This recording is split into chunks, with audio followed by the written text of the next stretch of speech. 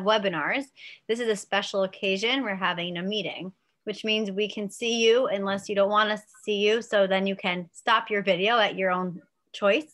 Just wanted to remind you that. Rabbi Yonah Hain has generously offered to make this as interactive as possible, which is how I love to have programming as well. Since we're not able to be in person, let's make this interactive and really a great learning experience for everybody. So enjoy the next hour. This will be interactive. As I said, feel free to put your questions, right, Rabbi Hain, in the chat box. And Dan Schluffman, my chair of my JCRC, by the way, my name's Ariella Novak. Dan Schluffman will introduce our speaker, Rabbi Yonah Hain. So Dan, if you don't mind, you have the floor. Thank you. Good morning, everybody. Welcome. We appreciate you joining us here this morning. I'm Dan Schluffman. I'm the chairperson of the Jewish Federation's Jewish Community Relations Council. The JCRC, or Jewish Relations Council, is the public policy and outreach arm of the Jewish Federation. So thank you again. Martin Luther King left such a profound impact on our country and our community with his message of equality, freedom, and hope. Although every year we honor him on his birthday, this year his message seems particularly poignant and meaningful. Martin Luther King was jailed 29 times in his short 39 years of life. In 1963, during a stay in the Birmingham prison, he wrote a letter to his fellow clergy members that speaks of moral responsibility and the balance of taking action versus waiting patiently when change is on the line. One of the most famous quotes from this letter is, "Injustice anywhere is a threat to justice everywhere." This morning, we're going to explore many lessons from this letter and how they align with our morals and values as Jews. It is my pleasure to introduce to you our speaker, Rabbi Yonah Hain. Rabbi Hain is the campus rabbi at Columbia University in Barnard and a member of the Columbia University Office of Religious Life. He is also the campus faculty consultant at the Shalom Hartman Institute, which is a phenomenal think tank in Israel and also in the United States, which gives him the opportunity to impact Jewish life throughout North America. Rabbi Hain, it is an honor to have you join us as a scholar this morning. It's also more of an honor because, as we talked about earlier, I actually have known your wife for a number of years, as she was the rabbi on our Berry Fellows program, and just a terrific person. So it's really quite a pleasure to make your acquaintance as well. Rabbi Hain is going to be happy to answer any questions throughout his presentation. So raise your hand, write in the chat, and he'll look at it or I'll pass it along to him. But he's going to pretty much run the whole thing. So just ask him questions. He wants it to be interactive. Please type your questions. We'll share them. So without any more ado, I'm going to introduce Rabbi Yonah Hain. Good morning. Thank you, Dan, and thank you, Ariella. It's a pleasure to be here today, and kudos to Ariella, who is just a fantastic Jewish professional who made this all happen. It's really something that I feel fortunate to be able to do. It was fitting that Dan mentioned my significantly better half because my spouse, Ilana, who was the lead faculty and Jewish educator on one of Dan's formative Jewish experiences. So her parents, or at least dad, is here. So I want to say hi to my father-in-law, to Zadie, to Mati Stein, who's here. I don't know if Softy's there also, but thank you for being here as New Jersey residents. It is their responsibility to be here. So I'm happy that is the case. What we're going to do today is we're going to think a little bit about Dr. King's work and Dr. King's legacy and Dr. King's enduring messages. And we're specifically going to be doing that through the prism of this letter from a Birmingham jail. And our topic is injustice and accountability. And there are two reasons why I think it's important for us to be thinking about this. Firstly, I think it's worthwhile to think about King's writing and his ideas. Such a seminal figure in American history, especially recent American history. Many of us are familiar with certain speeches, the mountaintop, or I Have a Dream, or maybe Heschel writing that when protesting with King, it felt like they were praying with their feet. But to also look a little bit deeper and to look a little bit into what he stood for and what ideas he put forward and how they play out today. So one, king on injustice is worthwhile. But secondly, I want to specifically think about it in today's polarized era. We are in such a polarized political moment in North America, and specifically in the United States. And I hope through this session, we will be able to lend understanding to others with whom we may disagree. So even if we don't subscribe to each of the ideas put forward, I hope, especially during COVID and especially during this polarized moment, that it can provide a sense of belonging, that perhaps we can have a little uplift and connectivity with others, even if it means we're going across some sort of political divide. So as I mentioned, our topic is injustice and accountability. Now, I have to say, I don't come to this as a scholar of King's work or his legacy, and I am not a world famous activist. I'm coming to this from an understanding of Judaism and Jews.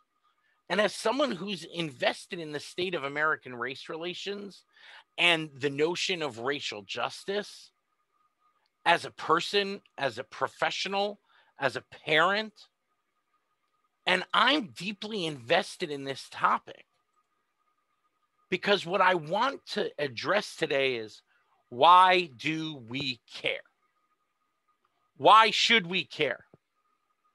What animates our moral disposition and investment in the other?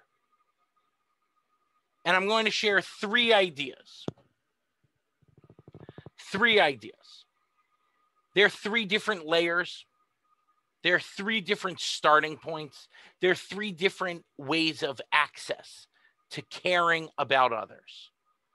The first I refer to as hierarchy. The second is unity. And the third is moral character. Each of these are going to be emanating from King, or King will be responding to them.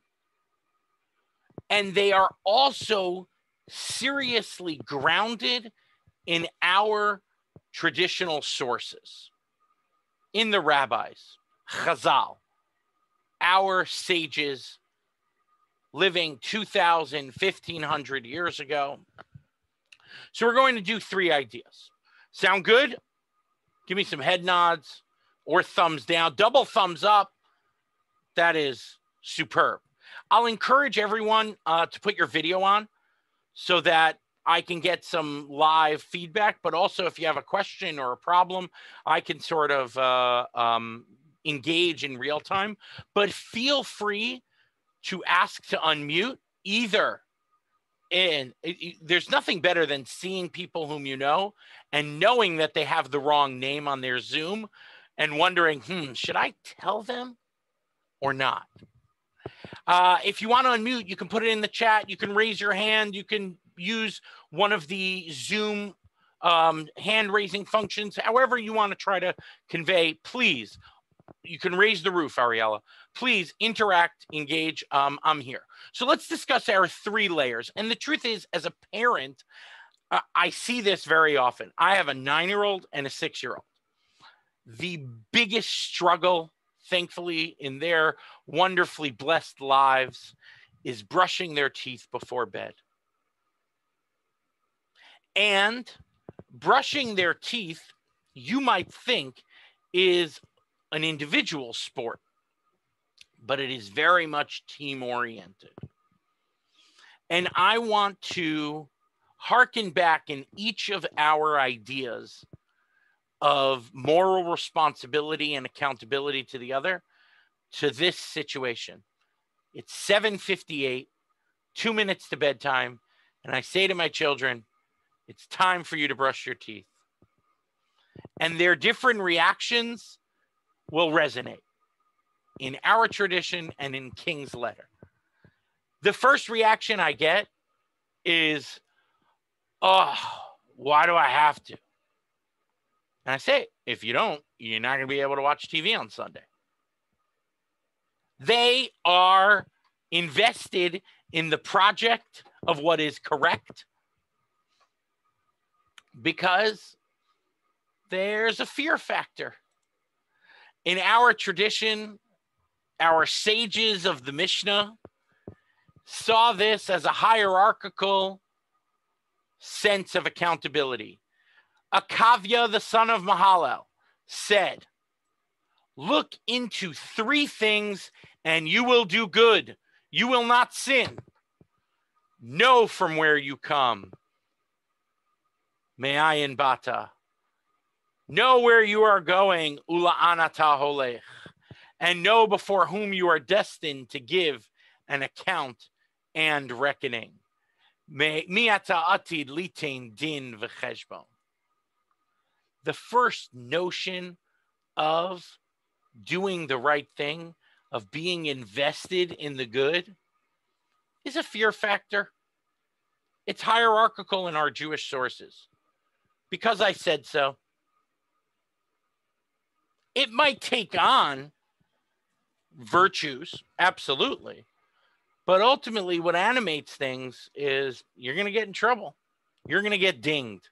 You will be docked. There will be consequences.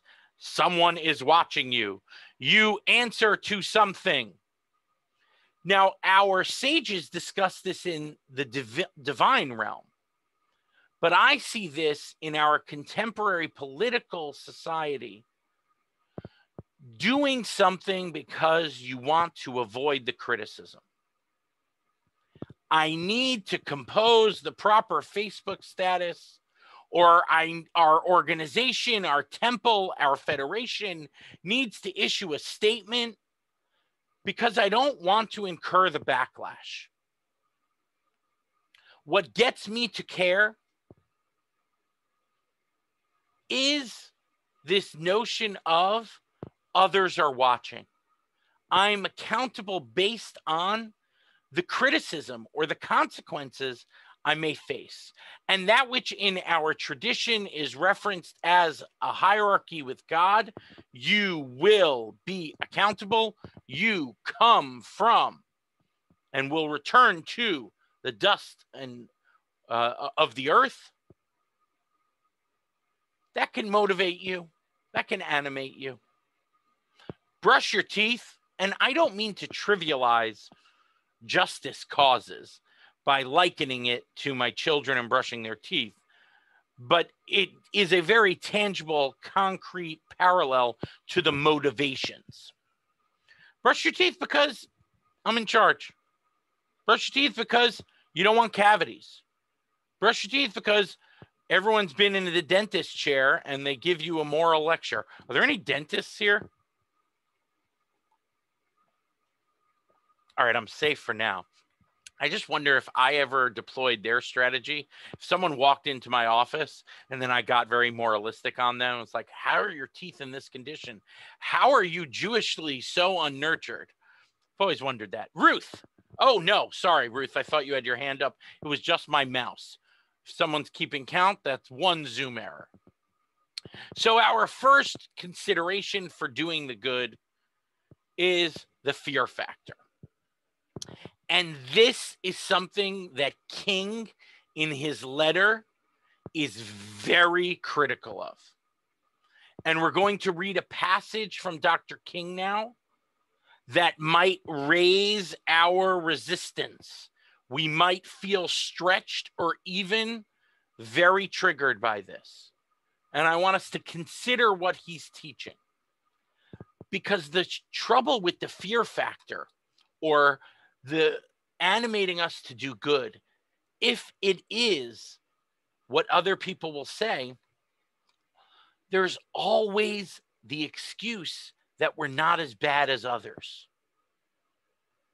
And Dr. King is very harsh in his letter. Now, a word about the letter. It's composed in 1963 after a series of civil rights issues coalescing around an elections in Birmingham, Alabama. And Dr. King comes and protests and gets arrested and is in jail. And there is a letter written, or excuse me, there is an article written by 8 clergy people, white folks, including one rabbi, who refer to King as outside agitators who have come here and done what they're doing, when really what we need now is a call for unity. And literally, I kid you not, their letter is called a call for unity. And it is that letter to which King is responding when we read. Okay, everyone ready to read some harsh words? We got this? We'll do it together. Writes Dr. King, I must make 2 honest confessions to you, my Christian and Jewish brothers. These are the 8 clergy folk, one of whom was a rabbi. First, I must confess that over the past few years, I have been gravely disappointed with the white moderate. Now, we are going to be reading King's language. This is not what I would say or any of us would say, but this was the nomenclature and the parlance of 1963, and I'm going to read it in the original. I have almost reached the regrettable conclusion that the Negro's great stumbling block in his stride toward freedom is not the white citizen's counselor or the Ku Klux Klanner, but the white moderate, who is more devoted to order than to justice, who prefers a negative peace, which is the absence of tension, to a positive peace, which is the presence of justice, who constantly says, I agree with you in the goal you seek, but I cannot agree with your methods of direct action. I want to be on your side, but I am worried about the backlash. It's too soon. It's too radical. We need more moderation. King is categorically unimpressed. These folks who paternalistically believe he can set the timetable for another man's freedom. And we can stop there. Dr. King points out that if we're only motivated by our accountability to something else, someone else, or to God, that can leave a real gap in our pursuit of justice. Sure, it's a lofty motivation, an inspiring one. After all, you will in the future meet your maker, but that doesn't always get everyone to be their most ambitiously best version of themselves. So with each of the ideas, I'll share King's thoughts, King's criticisms, King's formulation, our biblical, rabbinic postures on the idea, and I'll share the shortcomings. And our first idea, when it's a fear factor, if I'm not present, will my children brush their teeth before bed? If their only motivation, if it's ingrained in them simply to please me, there might be a gap in their performance of their duty. Thoughts, questions, considerations. It was a premonition, Ruth.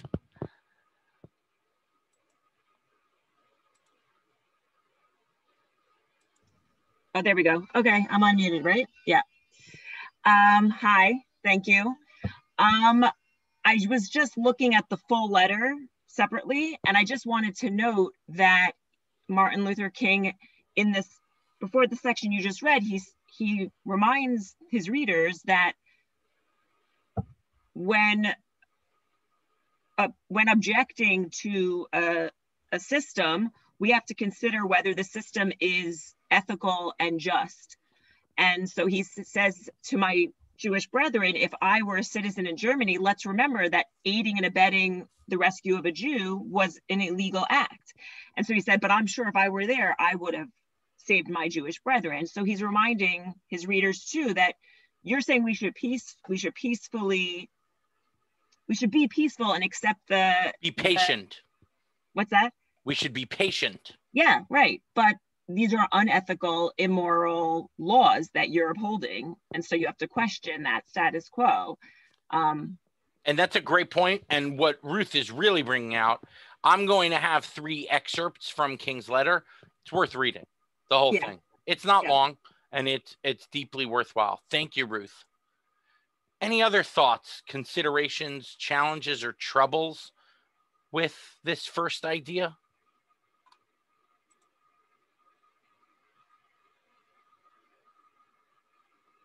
So we're going to forge on. The second idea comes about as a parent from the fact that I don't have 1 child, but I have 2. And what happens very often is the younger one will say, why are you asking me to brush my teeth first? I brush my teeth first every night. My brother should brush his teeth first. And I say, I don't care what sequence we have the toothpaste dispensed onto the toothbrush. I just want to see some teeth brushed. A responsibility to do good in my household, if I can get one of them to brush their teeth, that obligates the other. Part of our moral responsibility is a notion of togetherness. And our rabbinic tradition has a beautiful idea that the Jewish people as a whole are sharing a boat. And on this boat, there is a problem. The notion of unity as an animating factor. Our rabbis in the Midrash Tana Debe Eliyahu ask, and why are we likened to a boat that has a hole? That is a typo. That should be H-O-L-E. The translation is L'sfina shenikra ba bayit echad, has 1 rip, a hole in 1 section, but not W-H-O-L-E, rather H-O-L-E. Why are the people of Israel likened to a boat with a missing section? For we do not say that 1 section has a hole, rather the entire boat has a hole. That is the people of Israel all together. If one hasn't brushed their teeth, we haven't yet fulfilled teeth brushing. And if one has, it obligates the other. I care about someone else's injustice because we are all connected. When King was called an outside agitator in this call for unity letter, he responded in my source sheet number 4. Moreover, I am cognizant of the interrelatedness of all communities and states. I cannot sit idly by in Atlanta and not be concerned about what happens in Birmingham. I'm no outside agitator. Injustice anywhere is a threat to justice everywhere, as we heard earlier. We are caught in an inescapable network of mutuality, and this is his beautiful analogy. His imagery is not a boat, but it is, we are tied in a single garment of destiny. Whatever affects one directly affects all indirectly. Never again can we afford to live with the narrow, provincial, outside agitator idea. Anyone who lives in the United States can never be considered an outsider anywhere within its bounds. And to just step further into this notion of interconnectedness, an ethicist, a famous feminist thinker, proud Jew, Carol Gilligan, she gave an address in 2014. She quotes King, we are caught in an inescapable network of mutuality. And she offers a really fascinating new analogy. And she says we need to ask a new question. Rather than seeking to establish whose rights take precedence in a contest of zero-sum rights, I'm right, you're wrong, I'm right, you're right, I'm wrong. The question becomes how to act in a network of mutuality, where what affects one directly affects all indirectly, like walking on a trampoline. Whether it's a boat, whether it's a garment of destiny, whether it's a trampoline. The motivating factor here to do good is that we are all in this together. And we have different concentric circles, my immediate family, my community, my Jewish people, my, people across the globe. We're all interconnected. And I see this notion of togetherness as solidarity in our contemporary political landscape. It's coalition building. It's a question of, are we invested in enough of shared causes to sign off on being in solidarity and coalition together? There are conditions. And I think we see that again. Does my temple participate in Federation programming? Does my temple participate in the Holocaust Remembrance Day programming with other temples? With which other political organizations does my JCRC form a coalition? What are the causes that bind us? When are we in a single shared garment of destiny? When are we in the boat? Who's on my trampoline? But we should point out there is a limitation here. Just as with my children, if they're only doing it because the other did it, part of my motivating factor in caring about the other when it comes to unity is it's a reflection of self-interest. If we're all in a boat and that boat has a hole, it may not be the most altruistic of deeds for me to care about your predicament in that boat. It is also my self-interest. So as opposed to the notion of hierarchy or fear factor and backlash, here we create this beautiful sense of togetherness and its coalition. And I care about you, not from an extraneous force, but I care about it in terms of our togetherness. But there's also a limitation insofar as it's a reflection of my own self-interest. And Ron raises the question of today in society, we see when it comes to our own personal liberties and choices we make during Corona versus the way they are impacting others, this question of togetherness and the way I impact you has never been more pronounced and more acute. Thank you, Ron. Thoughts, considerations on our two ideas so far. First idea being, I'm animated by the backlash. I don't want to get dinged. The second, it's in my best interest to care. We're all in this together. Thoughts, questions, challenges, disagreements. Every hand motion right now can be interpreted as a hand raise, so be careful. Ruth, was that another hand? All right, it's the Ruth and Yona show. Well, I just wanted to note, even though you're saying that they're not maybe the most admirable motivations to help, fear and then it being self-motivated for your own self-interest, what did they say? Lolishma, balishma. Like these people would still get involved, and maybe that is the stepping stone to saying, oh, you're not actually the other. You're more like me than I thought. Ruth, I want to clarify. I think that I use all of these three strategies and I see them deployed by different organizations at different times. And I'm pointing out their strengths and limitations because I think it might help us better understand those with whom we disagree.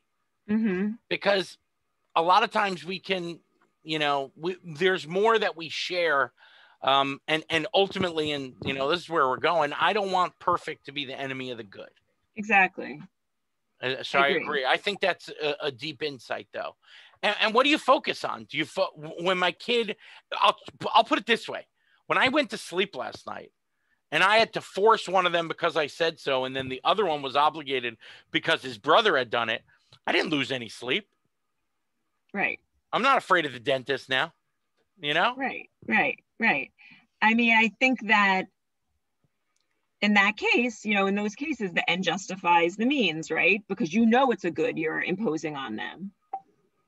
And I think another layer to this is our sense of peoplehood. One of the most amazing things about being Jewish is that we aren't just a community, and we're not just a nation. We have Am Yisrael. We have Klal Yisrael. We have Bnei Yisrael. We have Knesset Yisrael. We have an international Jewish identity of peoplehood. And this actually becomes really challenging, because what are my priorities as an American Jew? To my people, right? Which trampoline? My peoplehood commitments in Israel? My trampoline of my neighbors here in New Jersey? And it's very hard to figure out how to navigate that. I want to thank Irene, who surfaced that issue in the chat. Other thoughts, other questions? Please, Ron, I will hopefully unmute you.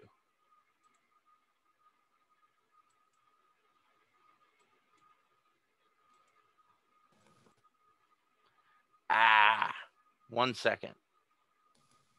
There we go. So I'm thinking about this in terms of hierarchy. The fact of it is that it almost seems that you're looking to see what the public wants, and it's easy to go with the flow. And now we're talking about with being me.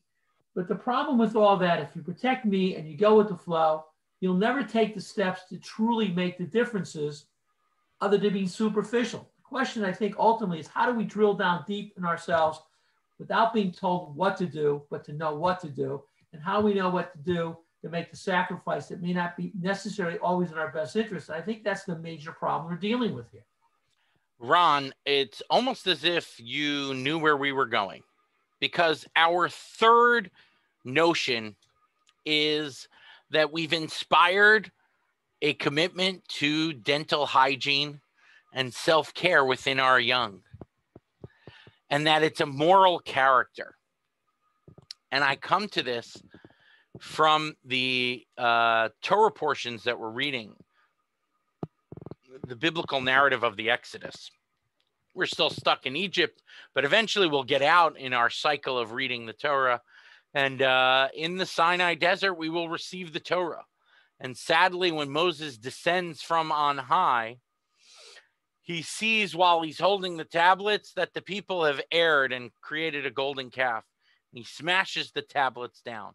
And the rabbis have many different interpretations. But there's one interpretation that I saw from Dr. Aviva Gottlieb Zornberg's book, Moses, that just demonstrates exactly what Ron's saying. How our commitment to justice is not necessarily motivated by others or our self-interest. What does it actually take? Number 6 here, the Midrash. Another interpretation. Moses said, as quoted in Deuteronomy, that I looked and behold, you, the people, were sinning against God as I descended. Moses, he saw that Israel had no grounds on which to stand. Ein li Yisrael amidah, a great phrase. And he attached his soul with them and broke the tablets. V'chiber nafsho imahem, v'shiber et haluchot. Moses said, if I'm going to be the leader of these people who are doing wrong and will suffer, he said to God, they sinned, the people with the golden calf, and I sinned in breaking the tablets. If you forgive them, forgive me. Just as Ron said, sometimes what it takes to do that which is right is sacrifice. Moses, as a leader, saw in this moment that his people had erred. And he said, I'm with them. It goes against the notion of Moses' piety. Think about it. In the rabbinic tradition, there's great discomfort with Moshe breaking the Luchot. These tablets were sacred. Some traditions have it that Moses lost control of them. They became so heavy to him that they just slipped from his hands. This is saying it was intentional, and its purpose was to align himself with the other. Moses saw a problem and felt morally obligated to act. And that act came at a cost. This was not him saying, oh, I don't know about the backlash. I don't know. It was instinctive. It was a function of his moral character. Dara Horn put this wonderful collection together 8 years ago for Tablet Magazine about rescuers. And she was interviewing an French-American filmmaker who himself was a child hidden during the Holocaust, and who had become affiliated with the Fry Institute and was kind of just invested in this notion of rescuers. And look how the way Dara Horn describes this moral instinct to care about others. Many years ago in New York, this is Pierre Sauvage. I have no idea how to pronounce his last name. It's French. Pardon me. He is telling Dara Horn, many years ago in New York, I read about a guy who had fallen onto the subway tracks, and another guy jumped down to rescue him. When he asked why he did it, he said, he said, what else could I do? There was a train coming. What do you mean? The people were sinning. I had to sin. For most people, the train coming, that would be the reason not to do it. But this man's response was automatic. Fiction and drama have given us a distorted sense of how rescuers think. Writers need a narrative arc. So they show these people wrestling with themselves, agonizing over what to do. You can just imagine the slow motion. This person who's there with a little child and has, commitments and a significant other, and looks down and then looks back at the track and looks back and has flashbacks and memories and the drama. But rescuers actually don't hesitate or agonize. They immediately recognize what the situation calls for. When they say that what they did was no big deal, we think they're being modest. They aren't. They genuinely experienced it as no big deal. What would our society look like if our commitment to others, our commitment to injustice, our notion of accountability was not wrapped up in how we're accountable to someone else, or how it's serving my own self-interest, but it was just our altruistic care. It's our moral responsibility. I have to, what do you mean? The train's coming. I have to save. And I think all three of these are deployed at different times by different people. Our coalitions and our backlash comments and our investment, we're just going to do what's good. All three of these are important, and all three of these are ways for us to better society. And we're going to read a little bit more about King. Pardon me.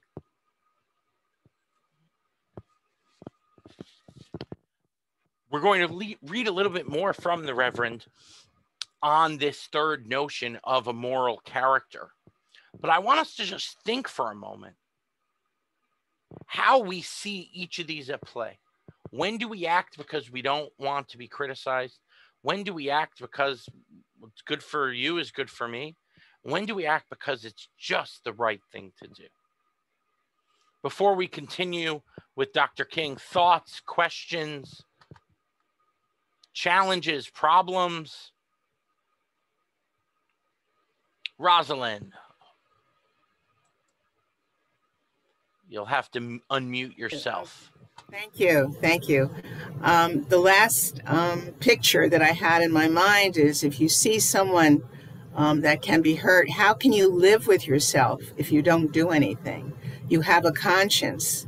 And there was a story about Abraham Lincoln. He was in a horse-driven cart talking to his political aide, and he heard a pig squealing, and he asked the driver to stop. He got out because the pig was caught in a net, and he undid the net and then came back in the cart. And the political person he was with, he said, "Why did you do that?" He said, "Because how could I go to sleep tonight if I remembered the pig squeals?"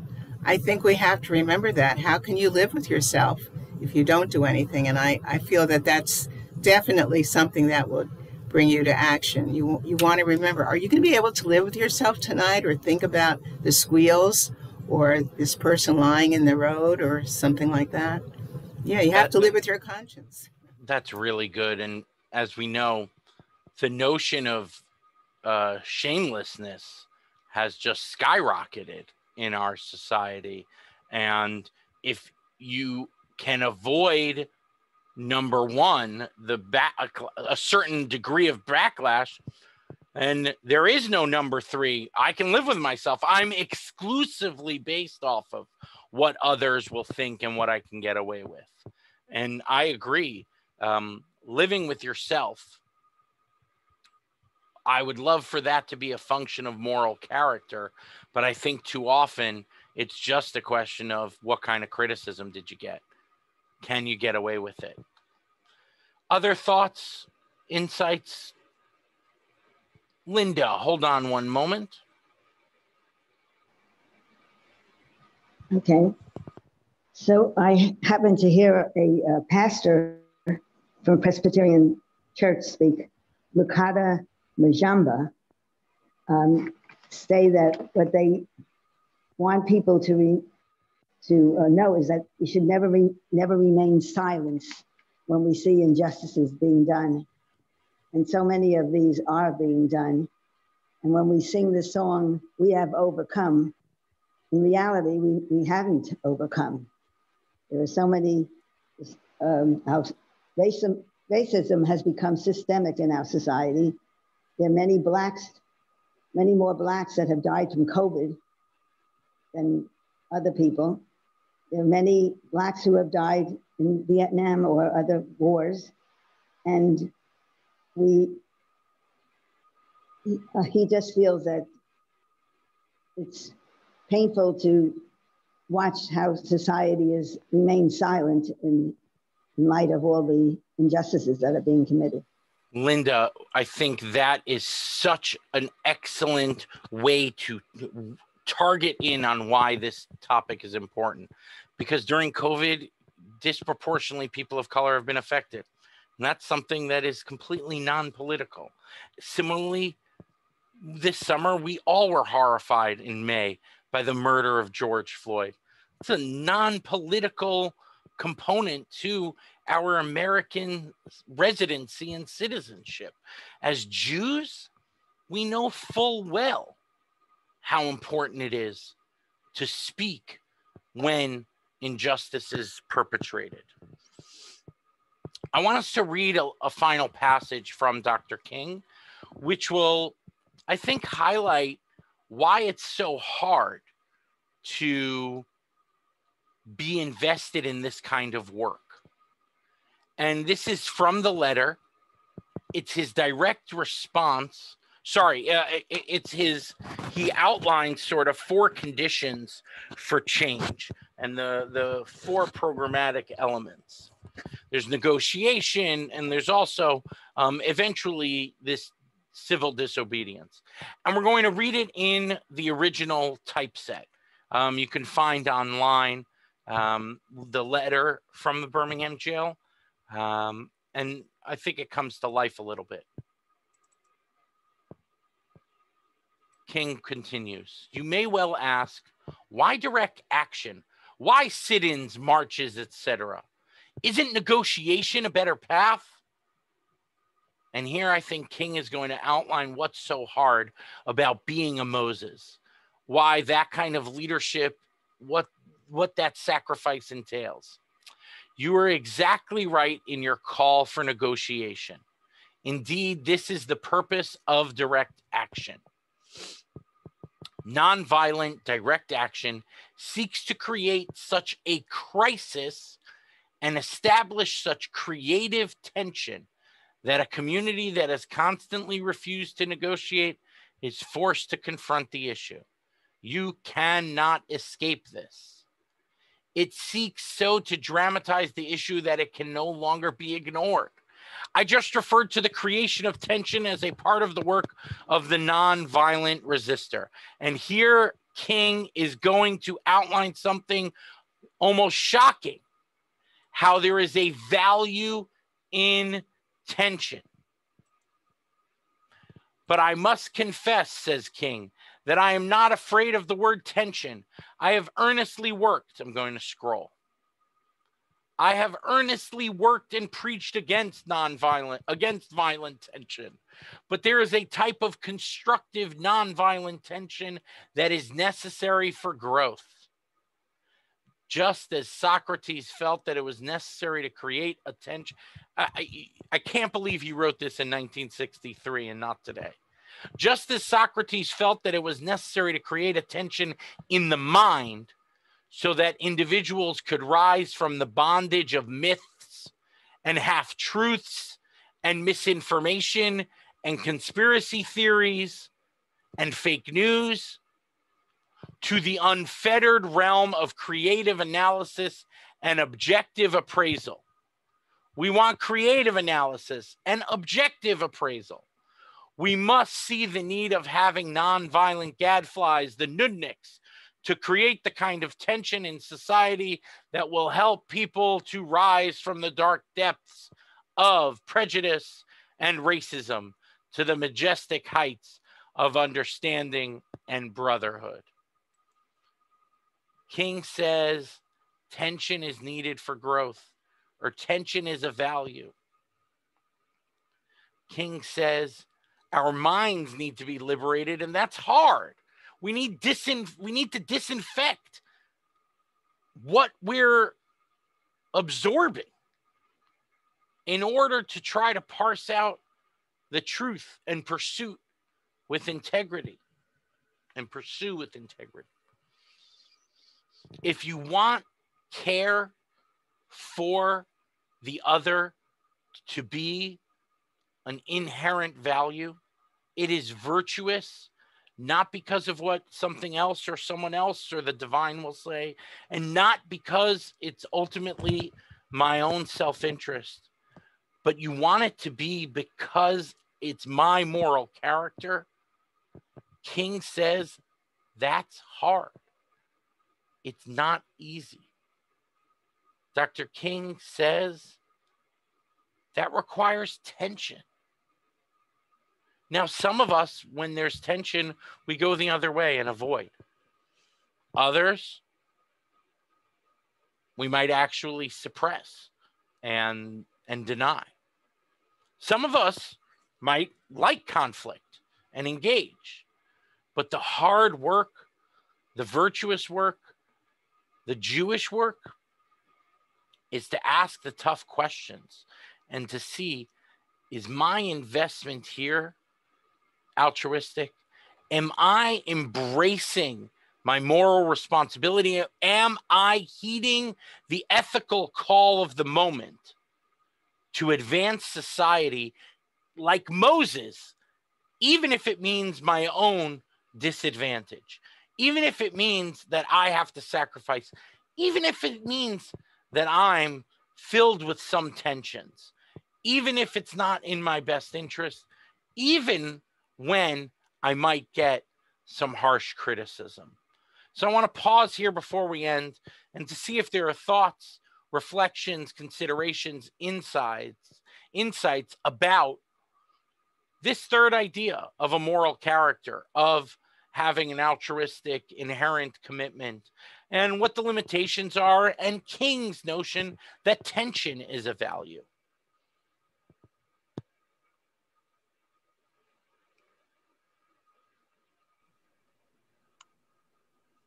Irene raises another good point. I like to ask, I